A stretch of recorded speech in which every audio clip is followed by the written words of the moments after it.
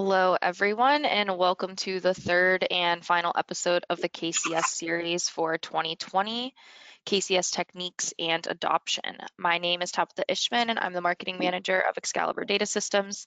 And I just wanted to welcome all of you to our webinar today and then talk about a few logistics before we go ahead and get started.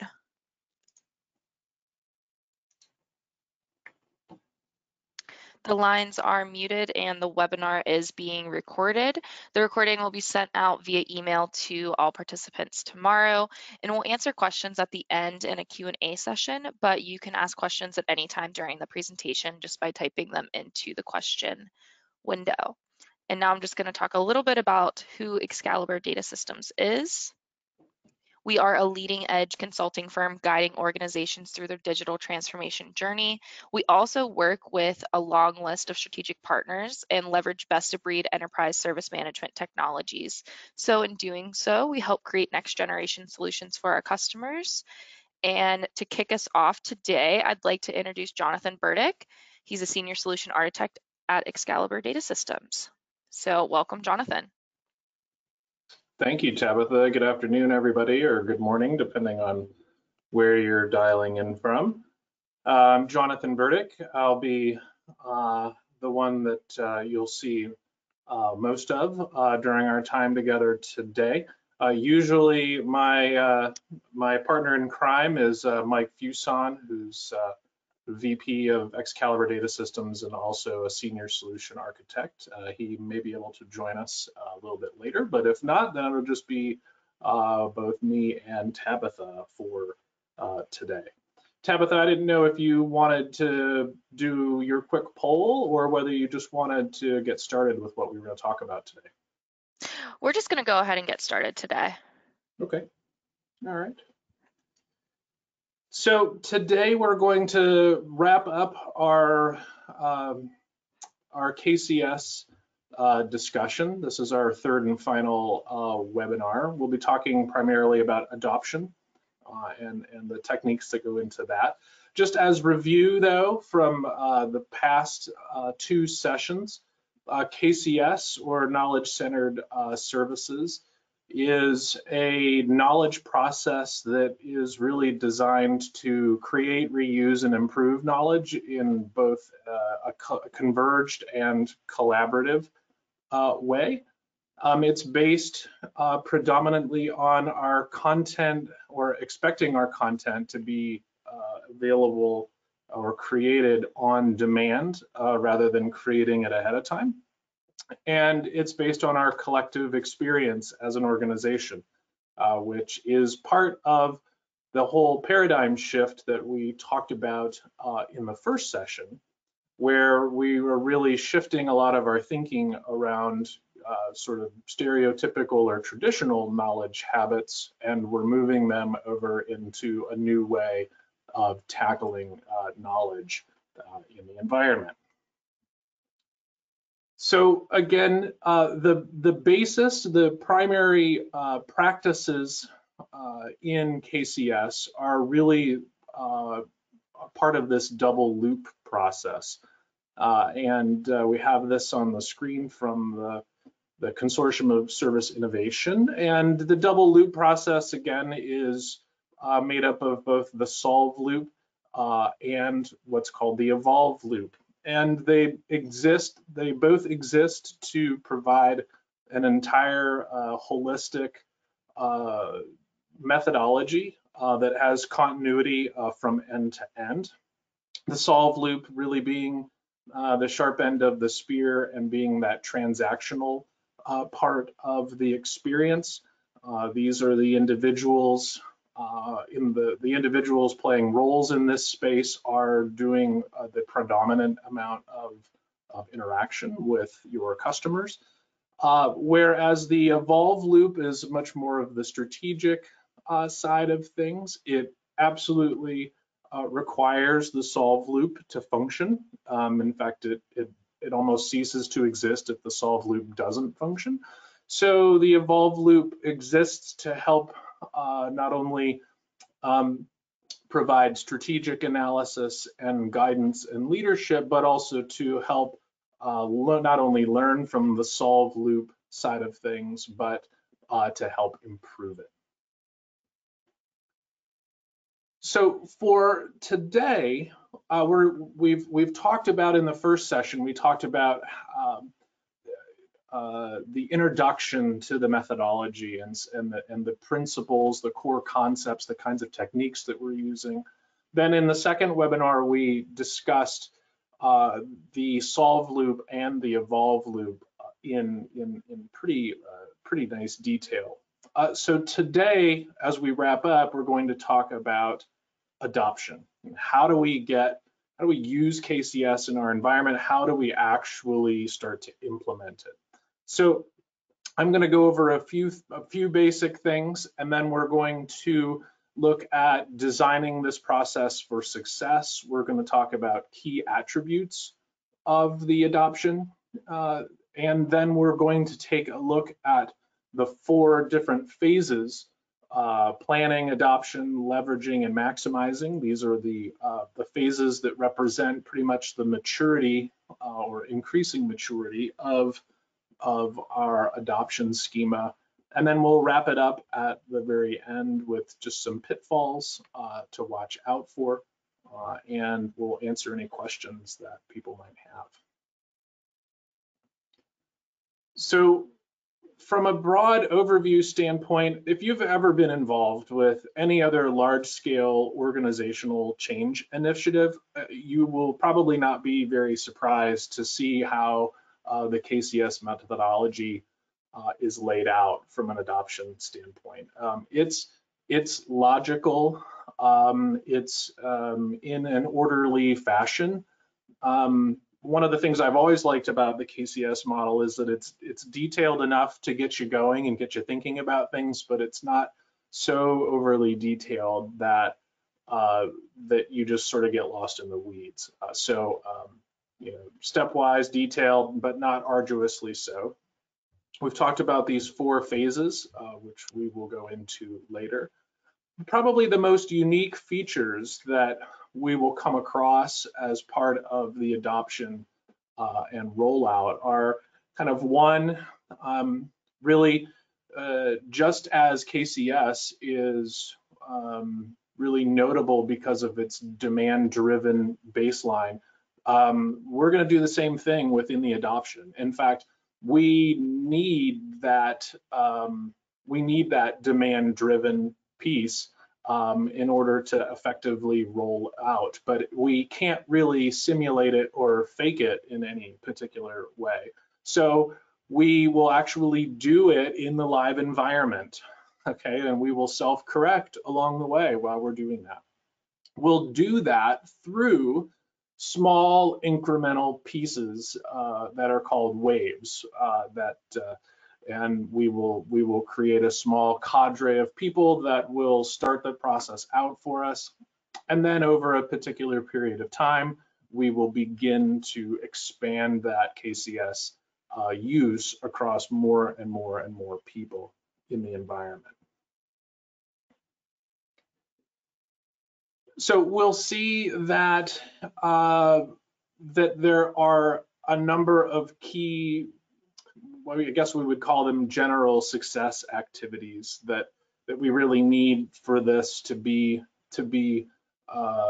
you know, a positive experience, not only as part of the rollout, but going forward as we continue to mature. Certainly our ability to provide an honest and transparent assessment of our current state and what our life looks like, building an understanding and getting buy-in from the organization and especially at sort of at a leadership, maybe a higher ranking leadership level. Certification, which is not necessarily something that's required, but certainly something that would be recommended to provide at a minimum, you know, pedigree for the people that are involved, but also being able to build upon the things that you're learning and have some formality for the participants. Good documentation. We have to be able to document our plan, our workflow, how we're going to approach life, sort of the plan the work, work the plan approach for this. We also need good technology.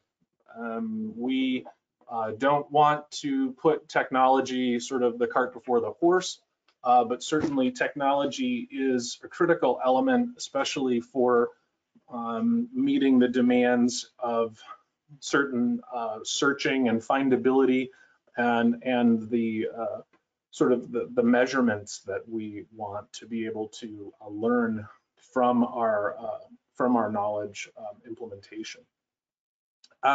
We have to absolutely be able to train the individuals in our environment, the people who are the coaches, the knowledge workers, the people who are the experts in various domains. And then we have to be able to be ready to do two different things that are pretty important to the overall effort. One, we have to be able to transition from metrics that are sort of activity oriented and transactional in nature. We have to be able to transition that over to much of a value orientation. And then we also need to be able to see the effort beyond traditional organizational boundaries. So we're not, in KCS, we're not really hemmed in to how our organization is structured. Okay, like you know, director, manager, lead, that kind of thing. We're not hemmed in by that. And in fact, it's probably better that we're not, so that we can get a variety of perspectives and inputs from all levels and widths and heights in the organization. So I'm going to talk about waves here in just a minute, but these are the very key. The wave implementation style is one of the keys to the adoption. And we're going to start small, and then we are going to move through these various phases. So we'll start talking about the waves right now. So I would consider the wave implementation style to be one of the key attributes of this. All right. The purpose of it is to create a small cadre of excited individuals who are ready to dive in and be sort of the first adopters for the program. I mean, we would never do, you know, we expect and need growth out of the various waves that we implement. So doing something like, you know, a big bang approach to life would short circuit the entire effort, and it would probably bring it to a crawl. So our goal really is to spend time as a small unit working out the kinks. And if you recall, we would work these things out in the live environment. So there's no practice session, there's no test place where we sort of practice the process. We've worked as part of what we're going to look at later, laying this whole thing out so that when we get to the places where we're rolling this out in these waves, that we're ready to go. So starting small, that's key. Big is not recommended. That'll short circuit our effort. As we go through various phases of the rollout, then those phases really represent the maturity of our implementation. And every phase essentially has a definition. It's got a list of activities that are expected to be performed in that space. It has various techniques. And then it also has what KCS calls an exit criteria. What is it that tells us that we are at the end and of this particular wave, and that we can continue with the next piece? So I talk a little bit about that, but in the KCS material that you can find online, there's actually a whole list of criteria for every phase, so it will provide all sorts of outcomes that you're kind of looking for as part of defining that maturity in each space. For the most part, I think most organizations are going to have, or at least going to start with the idea of a single threaded knowledge rollout, meaning like perhaps as part of an information technology organization, that would be a singular domain, if you would, and so the waves of adoption would exist within that singular domain and broaden out within those people in that environment. But in larger organizations, you'd see that we could have potentially multiple domains of knowledge. Perhaps we have not only an IT organization that is going to use KCS, but maybe we have a facilities organization or a financial part of our organization that's going to use KCS. These would be multiple domains. So you can probably appreciate that even in a singular domain wave rollout, things could get a little complicated. In a multi-domain scenario, you really have to have thought through the various, not only the waves, but the domains in which they operate and when they're going to come online. So oftentimes what organizations will do is create a center of excellence for KCS. Now, a center of excellence or a COE is not really something that, that's not a new concept in the world. It's been around for quite a while. It's used in lots of cases where there needs to be a bit of a central brain trust, if you will, for a particular rollout or for a particular process or workflow that's engaged in the organization. So this doesn't necessarily have to be something that's formal, a round table, so to speak, of people that are voted in, but oftentimes it is even a bit more informal in that there are process experts and people who are champions of the implementation of the rollout. And while it's not known officially as a center of excellence, these are the people that can ultimately provide oversight into what's going on. Now, the other key adoption attribute is the coaching piece. All right.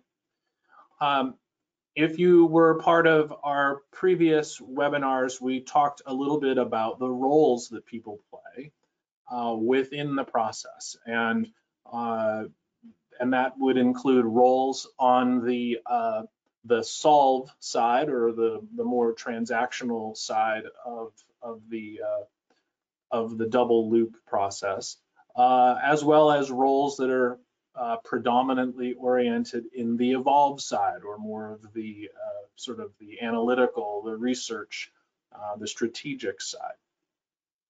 The coach is probably a little bit of both.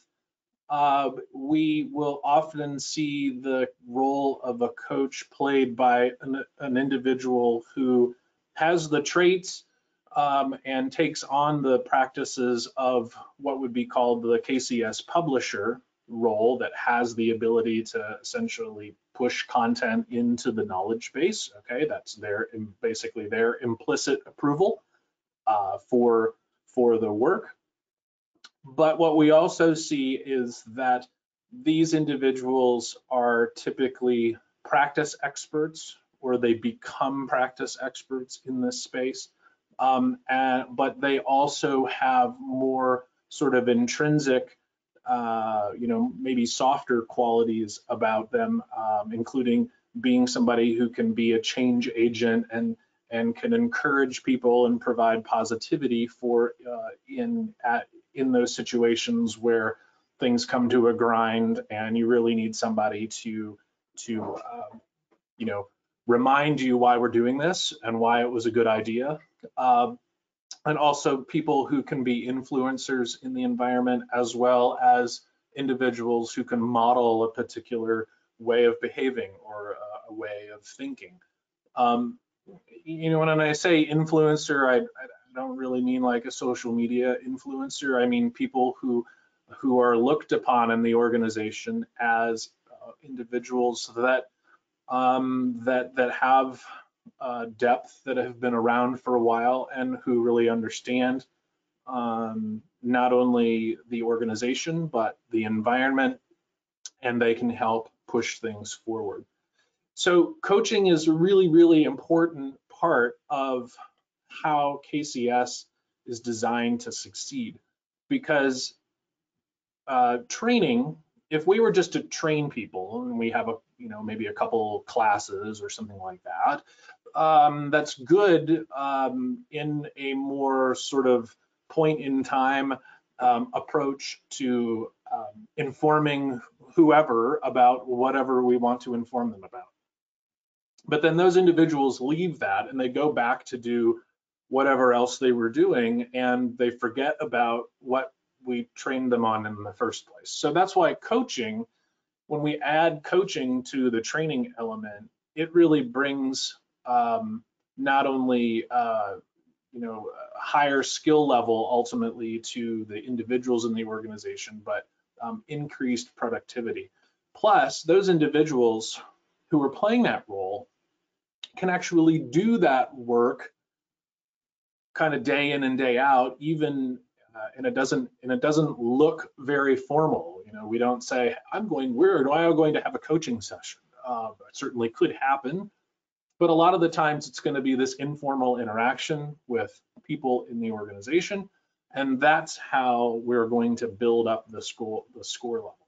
Because our goal really, with the purpose of the coach, is to develop this individual proficiency and proficiency at a team level, especially over the long haul.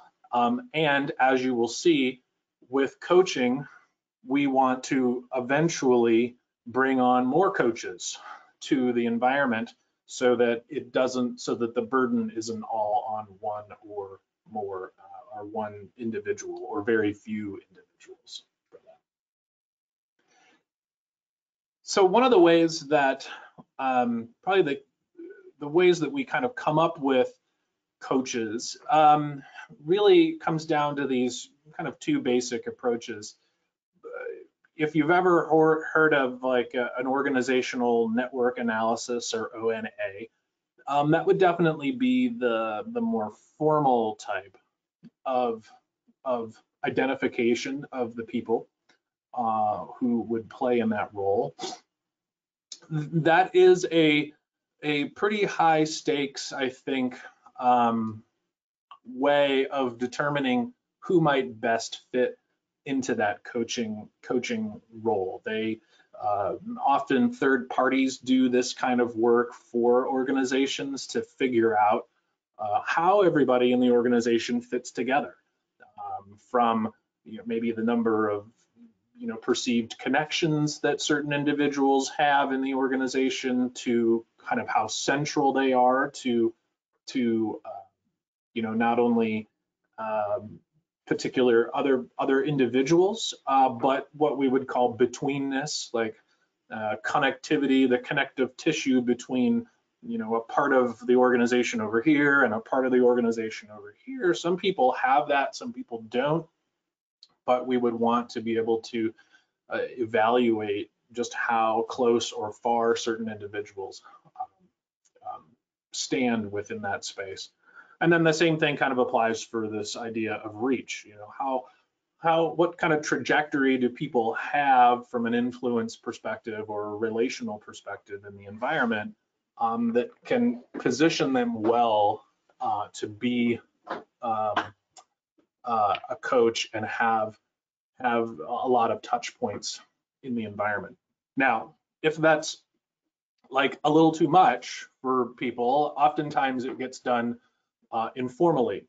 because many people, if you've spent any time in an organization, and you probably don't even have to spend a lot of time in an organization to kind of understand who might already fit this kind of role without doing some sort of quantitative exercise. So, I'd call this kind of the ad hoc network analysis, but as you're looking at this, and it's not just one person that's deciding you're going to be a coach or you're going to be a coach. I guess that could happen, but you're kind of looking collectively as a team or as a domain or department on who are the people that we go to when we have issues, when we need advice, when we're trying to figure out how to approach a particular issue. Who are the people that are sort of naturally disposed to that? Who are we attracted to do that? And that's another way, albeit informally, to be able to come up with those individuals. So making a choice here in placing the people into these roles can have monumental effects on the quality of the adoption of really anything, but KCS in particular. And the same is true in the opposite direction. If we were to put people into this role that were not really fit for it, that would be detrimental to our rollout. And it would have lasting, long-term effects in our ability to really maintain a solid, maturing program. So we really want to be careful about who we put in the coaching roles. So, a non-exhaustive list of qualities that we're looking for oftentimes are people who are able to communicate effectively, not only talk, but listen, be active listeners. They have a demonstrated ability to master the program, or they have quickly acquired the mastery of the program, maybe amongst other things. They have maybe the qualities that look like they are natural inquirers of things. Maybe they are good advocates for people or process or different technology in the organization. But they also can appreciate everybody else and reflect upon what's going on. So they not only are they committed to the team and individual success, but they're sort of this quiet, quiet force, if you will, in an organization that is able to propel people forward and a cause forward without necessarily being the most vocal people in the room. All right. So when we're looking at the entire scheme of adoption, then we are looking at this four-phased division of the rollout. And these really reflect a particular level of maturity in your KCS journey. So in phase one, on the left-hand side of your screen, we are at kind of a low level of maturity. We're doing the foundational and kind of dirty work that is required to be successful. We might be running, design workshops, and we might be looking at other things like that. So we are setting the tone and getting things prepared. In phase two, then, you can see that here's where we are actually rolling out and getting the adoption started. First with a cadre of individuals of a particular size, kind of just depending on maybe not only how big your organization is, but maybe how many people in those roles have kind of are excited about it, right? And so you can see that as the waves continue, we not only sort of naturally assimilate additional people into the KCS methodology, but we might not do that in equal chunks. So on wave one might, in 100 people, if 100 people are in the IT domain, maybe we have 20 or 25 that are part of the wave one, and maybe there's another 25 that are part of wave two, and then maybe there's 50 as part of the third wave, if we were to do that. Then we look at the final, the latter half of the rollout, which is where we actually begin to start changing how everything kind of looks. So we want to not only, we're obviously doing a lot of work from a coaching and domain development point of view, but we're really starting to leverage the work that we're trying to achieve. Phase 4 then is continuous improvement. It's interesting that there's a lot of material from a KCS standpoint around in phase 1, phase 2, and phase 3, but there's really not a lot in this maximizing space. So I think we often find in organizations that continuous service improvement just almost kind of happens. Maybe it doesn't, maybe we don't necessarily call it that, but I think most people that work in organizations are naturally disposed to improving things, right? And that's continuous improvement. It's happening kind of in the moment. It's happening when it needs to happen. And so that sort of is the culmination of this adoption. You can see that there's a timeline there. And of course, this is just a sample. But this could take anywhere from a couple of months to maybe a year or more to get through. It just kind of depends on your adoption, how people catch on, and the exit criteria. How do we know when we can move to the next level, which we'll see here in a moment. So the planning and design piece, all right, this is our first stage. We have to know what our current state is. That's not an uncommon thing in many parts of the business world. We always need to know kind of where we're at. So we can use something like an opportunity assessment survey that just helps us. It's almost like glorified documentation, really, or just sort of what would I call it?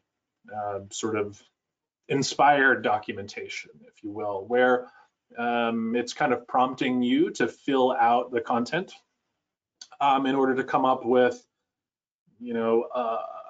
a solid look. Basically, getting everything out on the table and understanding where you are. Establishing the right people in the environment, that's key. Obviously, we talked about coaches who are a very, very important part of this, but they're not the only people that are involved. We have leaders, not only from a hierarchy standpoint in our organization, but we have leaders at all levels of organizations who are providing, they're providing guidance and assistance and thought leadership within their sphere of influence. These folks are as important as any in the environment. And cross-functional, this is not necessarily limited to a single team, like say a service desk team, and not involving anybody else at any other level, really, right? I mean, this can and actually should be a blend of people, not only horizontally, but potentially vertically, right? So that we get this, a quilt, so to speak, of the various pieces and parts that make up, not only the planning and design section, but how we actually get this content and implementation out into the field. We would have a workshop. We would start talking about, we would get the fundamentals of KCS down. So that would be either having a more formal class taught about KCS, maybe having a few people go through the certification process, but learning the lingo, which is often kind of the foundational element of many certifications and other kinds of programs. You're just learning the language that people use and why they use it, so that when you go on to something else at a higher level, you already kind of understand what they're talking about. Now, design sessions, we, not just me or Excalibur, but we as a whole, we do design sessions kind of all the time to kind of come up with the work plan that we're going to lay out. So we have a need to design our workflow, what things are going to look like, how we're going to assess performance, how we're going to define the waves, and how we might structure the roles that people will play. And then the evidence of readiness. So it's like a big fancy term for, well, how the heck are we going to know when we're done with this phase? And subsequently, how are we going to know when we are done with the other phases? So coming up with that criteria, that exit criteria that allows us to feel comfortable with moving to the next step, and with the hopes that we haven't forgotten 9 things that were really important that we should have taken care of, but we forgot about. So we want to make sure that we are cataloging that readiness evidence so that we're prepared to do that going forward. So then once the design and that planning is done, then we move into that phase 2.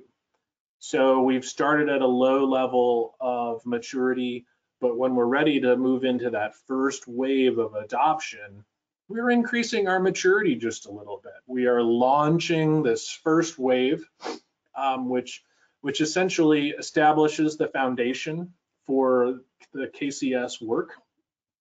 Okay, and it works out all of the kinks, or well, at least most of them, right? We are involved with training, not only from a coaching standpoint, but all of the knowledge workers that are involved in the solve loop side of the house, primarily there. So the folks that are the knowledge workers who are involved in these kind of day-to-day customer transactions, we're working through those areas to define and sort of cut off as many sharp edges as we can in this process, so that we can build out a higher level of individual proficiency here. So the coaching development, that's obviously important. As I talked about earlier, we really want to be able to establish solid coaches in this first wave, because when we take on subsequent waves, we are going to need and we're going to want to have additional coaches in the mix, right? So the coaches that we first establish really need to be champions of what we're doing, so that they can sort of spawn new coaches, and that then we begin to spread the load out in our organization even more. We'll work out the scoring of articles and the sampling of content. This is done through what's called the Article Quality Index, or the AQI, and the Process Adherence Review, or the PAR. So we're evaluating how the work is getting done, and the techniques that are being used to perform the work. Okay, we are concerned ultimately, KCS, from a measurement standpoint is much more concerned about outcomes than activities, but of course we have to have activity to create the outcome, right? So we're going to hone those pieces in this time so that we're better prepared for when we take on, a bigger project. We're gonna build the first level of our house before we decide that we're gonna add on a 3-car garage and an upper, a second floor. This is also the time, okay, where we are doing our technology piece. I haven't really talked about technology here, and I don't for really the remainder of our time, but it is an important component. I believe that technology should follow the process. I mean, sometimes we reverse them because that's the way it just kind of has to be, but we are looking to implement or refresh the technology to help support the methodology. In the KCS space, especially since we are we want to turn over a lot of to self-service. We want our self-service users to be successful. So we're kind of looking for, from a very technical or, interface point of view, we are looking for responsiveness. We're looking for, does it have the available functionality? Are we getting it integrated appropriately with the other tools we have?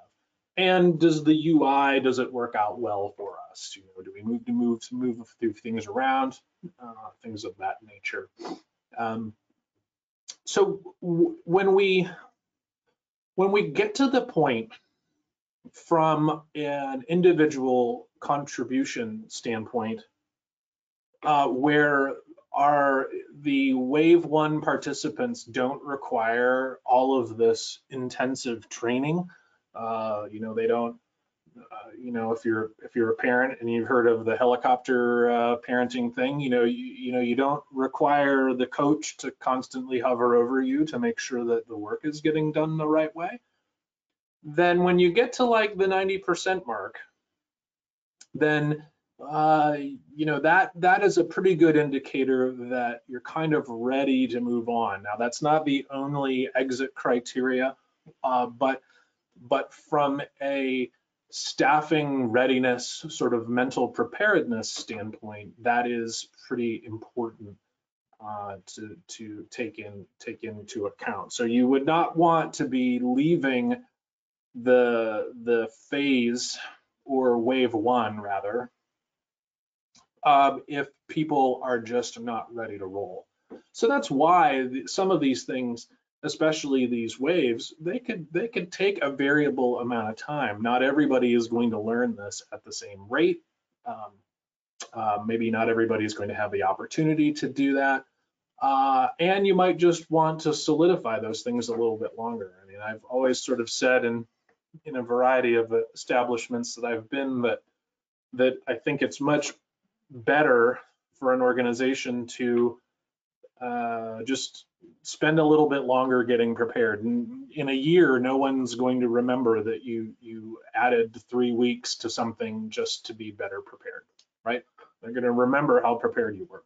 So those are all pretty key. Now then, the subsequent waves, all right, we are expanding the workflow. We are expanding people's involvement. So now we've taken one group, now we're getting another group involved. We're getting another group involved. If we have to make technology tweaks, we do it. We also have an opportunity to tweak how we measure things. So, I mean, you can almost sort of think of that first wave as kind of the experimental. It's like a lab. We're working it out. And again, we're working it out in real time, live with people. So it's not like a practice squad on some other field. It's the real place. So we're able to, we're not only able to, but we will simply be almost drawn to the fact that if something is not working right, or we're not measuring the right thing, we just figure out how to measure that better or how to improve on that. And those would be some of the other things that we would be looking at and evaluating on a periodic basis to say, all right, when are we ready to roll this out to 50 more people? Are we ready to do that? Do we have the technology that we need? Are we measuring things the right way? Have we come to the right conclusions about about how wave one or subsequent waves have functioned, right? We also are maturing and fostering those roles that people are playing, especially the coaching. All right, so our goal ultimately is to, if our goal is to improve individual efficiency and team and staff performance, we can't put all that on one person or two people. So our coaches have to multiply, and we have to take two coaches and maybe we turn it into 3, or we turn them into 4, or we turn them into 5, but we want to be ready for that. And then all of them can participate. They can learn from the wave 1 participants and coaches while the wave 2 people are ramping up and then also being coached by more proficient people. So pretty logical there as we go. And again, we want to look at the exit criteria for the various phases or the various waves and the phases. But when our knowledge workers do not require as much attention, and maybe the wheels spin without us pedaling as hard, then those are good, and that's at least one good indicator that we're ready to move on. So in the leveraging phase, or phase 3, we're obviously going to continue to coach and learn. We're going to reinforce people's behavior, the good behavior, and we will also continue then to develop the evolve loop content. If you were with us for previous webinars, we introduced a little bit about what that evolve loop content looks like. We are also starting the shift from the kind of adoption phase of pedaling and measuring to the continuous service improvement thing, which is going to look a little bit different. We are going to want to be looking at more at value and effectiveness rather than activities. We are also looking at the self-service success. I mean, one of the major pieces here that we don't really ever want to overlook is the fact of who we're doing this for in the first place. We are doing it for our whole organization, not doing it because we don't have anything else to do or because we're bored. We're doing it so that we can enable the people in our organization. So, are they able to find the stuff that they're looking for? Is it complete? What was it missing if it was incomplete? Do they have access to it in a way that we would like? Can they navigate it? I mean, this kind of comes back to that whole UI thing. And are we marketing it well? That's a big component to how efforts like this get accomplished, is just the communication around it. Hey, we're going to be doing this thing and you're going to be part of the consumer process of this, and it's being done for you in the sense that we want to help you because that's what we're here to do. So evaluating the how successful are we with this.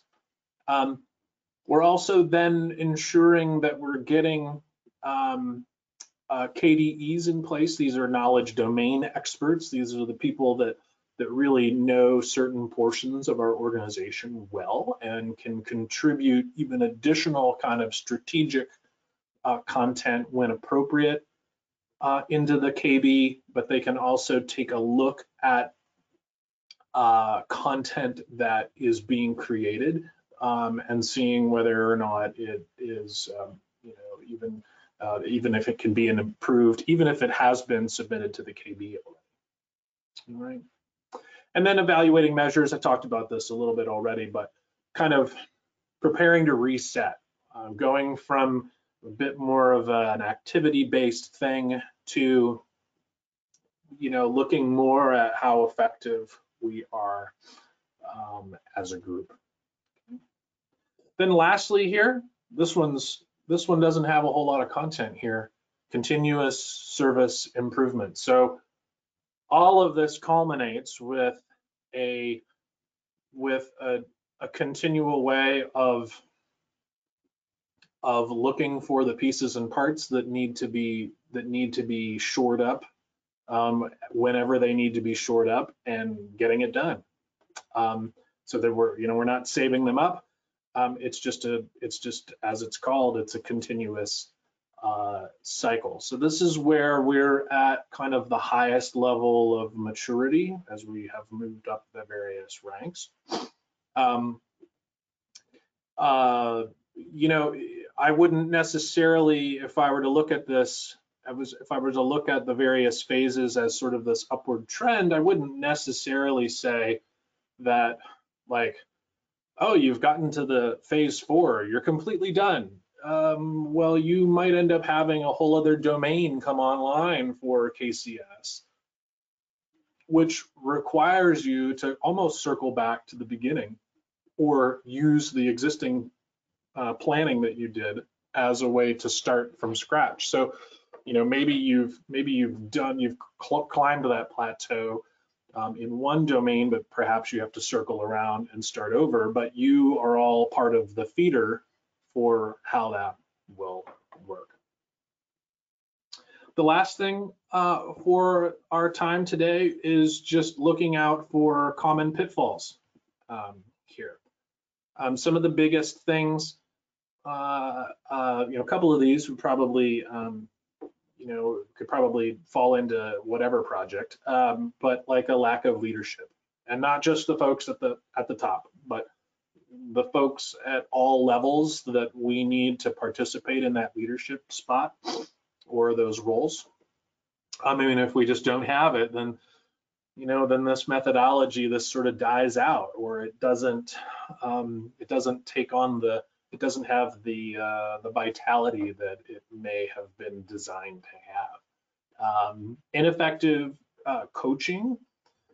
Again, could you limp through this? Yeah, you probably could, but if you had better coaching, you might really, really dramatically improve your outcomes there. So keeping track of and keeping a look at how people are coaching and what is being coached is going to be vitally important. Workflow designed by people other than the knowledge workers. This kind of happens all the time, and not just in KCS, where the people that are doing the work and know the work aren't participating in how to redesign it and make it better. So it's almost like they're being told, here's how to do it. That would be a mistake in this case. You have expertise, you have people who are smart.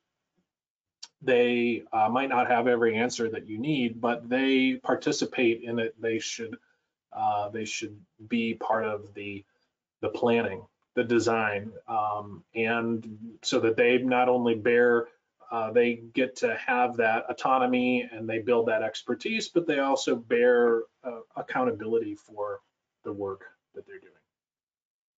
Lastly, if we can't transition well from what kind of metrics we are using or what we're looking at in the beginning of the rollout versus kind of the long term, then we can kind of lose our way a little bit. Again, would the whole methodology fall on its face? Probably not. I mean, it's a pitfall. It's not, it's not a chasm that cannot be crawled out of. But it would introduce maybe less of an understanding of how things are working, and be providing less insight than what you would maybe commonly be looking for. Okay. So at this point, and we've got just a couple of minutes left, if there are any questions that you might have, this is a great time to ask them. Tabitha, I don't know if we have any questions from the group from this point, or you want to open it Yeah, up? we did have a couple come in during your presentation.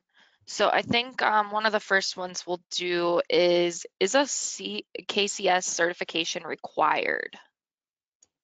Um, no.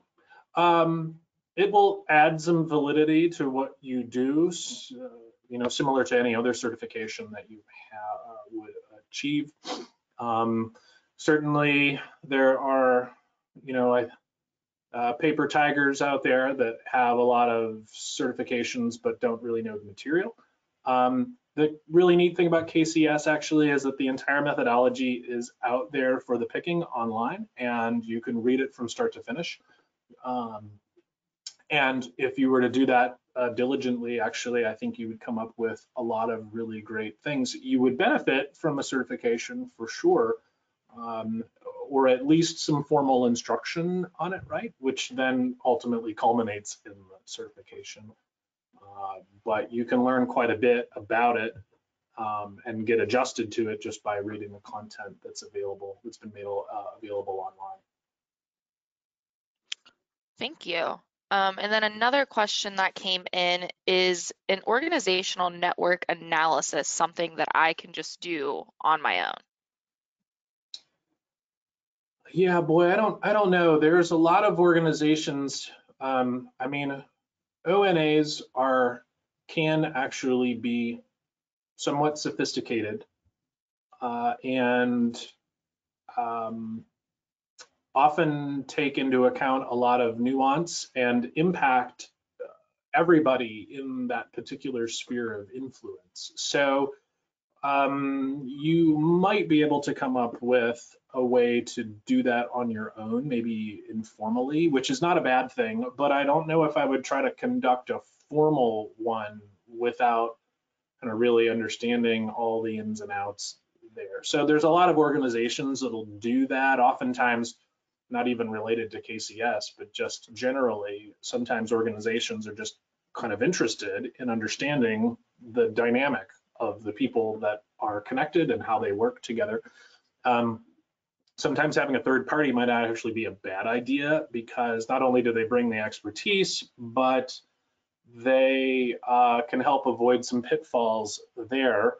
The natural outcome for KCS is to understand who kind of the middle people are, the people that are central to and between things on a typical day or weekly basis. That also means though that in order to determine that, you're looking kind of at the entire staff, in which some people are not necessarily as influential in an organization. So those are sensitive topics potentially. Might be easier just to have a third party help you out with that. Thank you. I think we're just going to move to the next slide, and then we will close out the presentation for today. And so I just wanted to thank everyone for joining, and then also thank Jonathan for presenting this deep dive KCS series for us. All of the recordings are on our YouTube channel and also the website, so make sure to check those out if you haven't. And then here I provided some of our social handles just for you to stay tuned for and up to date for our upcoming webinar schedule in 2021. And we just wanted to thank you all today, and we will see you next year. So thank you, Bye-bye. Take Jonathan. care.